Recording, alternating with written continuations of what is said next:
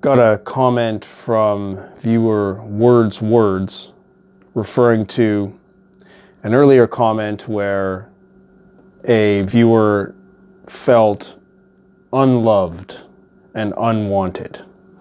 And Words' comment was that everybody wants to be wanted, but by people that we want. And what about the people that nobody wants? Mentioning the poor, disabled, disfigured, non-related elderly, or mentally ill. And Words says, when feeling ugly and unloved, go and love those whom you yourself consider ugly and unloved. And you may see the very definitions of ugly, unlovable, and even love itself change. So this is a very interesting idea and a very interesting new perspective to apply. Feeling unwanted, it's really a really powerless feeling because we are simply placing hope in other people and wishing that other people would behave in a different way towards us. So it's entirely powerless. We can just simply wish, I wish that other people would behave differently. It's not something that we can control. But choosing how we behave towards other people, that is something that is in our control. So what about this idea? I really see two ways of looking at this idea of if you want to be loved and you want to be wanted, of starting it yourself. First is what I talked about in that previous video, the idea of you appreciating yourself. You decide for yourself what is good and what makes you good. You decide your own value and you choose to love yourself. But I hadn't considered this other angle, which would be you can actually give that feeling towards other people, and that somehow this leads to a better result for you, even though it's not something that inherently, automatically solves the problem of being unwanted, because simply showing love for other people does not automatically make you desirable. But there's something about it. Through the act of seeing the best in other people, looking for the good, it's like a disposition of being open to seeing what is good about people. Instead of assuming that a certain type of person, okay, that person is in a certain group, they are mentally ill, so that's their group, and they're done. They're criminals. They're underclass, or whatever the outcast of a group is for each of us. We put somebody in that group, and then that's their box. That's a crazy person. Okay, that's a homeless person. Okay, that's a criminal. Just they're in their box, and we no longer need to apply any more thought or feeling towards them. They're done, and they are unwanted. They're people that we don't want, and we just keep them separate. But imagine taking on the attitude of being open to seeing the good qualities in these people.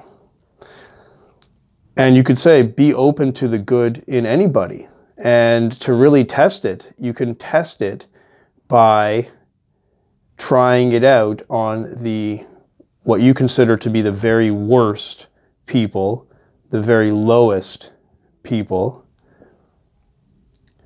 You can test it on them. If it works on them, if you can see the good in the very worst and lowest people, find something to love and appreciate in these people, then really you can certainly do it for the people that are easier to appreciate. Does that solve the problem of wanting other people to want you? Not directly. But as the viewer comments, you may see the very definitions of ugly, unlovable, and even love itself change through this change of attitude. This is a transformational activity. Through changing perspective on these other people, it will inevitably change the way that we look at ourselves, the way that we see what does it mean to be loved and what does it mean to be wanted. So I think this is an excellent idea and something certainly worth trying. So thank you for that comment, and I would like to hear if there's any follow-up from, if anybody is trying this, I would be happy to hear, what is it like? What is a way that one can do this? I mean, we're not going to, open our door and invite homeless people and criminals into our home. And yet, I can't in principle say that you should never do such a thing. It seems quite impractical, but that would be an extreme, but possibly extremely principled thing to do. But how can we actually do this? How can we actually extend that idea of love and extending the idea of expanding the circle of who that we consider worthy, as the term the commenter used? It may be going too far to become friends with all of these people that are considered unworthy. Is that too much? Maybe from a practical view it's too much, even though in principle it can be good. But it seems like even just a shift in perspective, just the willingness to look at somebody who would be easy to dismiss and to notice that reaction of dismissing them as being of a certain undesirable type. Notice that, and then give it a second thought to reconsider, despite everything that I might prejudge about that person, let me be open to the good that can be in that person, because I believe that in even the worst, even in the very worst people, there is not total badness. Even in the extreme worst cases, there are still elements of good. There is a center of good, even if it is, in the extreme cases, completely corrupted and clouded over with bad actions. There is good to be found. And that's in the extreme cases. I think in most cases of people that are in a so-called undesirable group, there are a lot of difficulties there is corruption of the good nature, but it is still there, and it is absolutely findable, and it is worth remembering, and it is worth giving these people a chance, giving them a chance to show the good that is in them.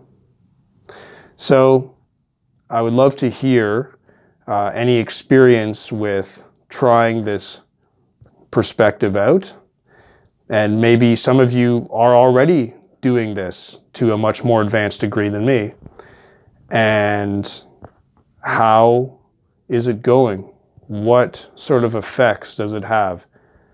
I have to imagine that one way or another, this perspective will lead to a changed view of yourself and the world.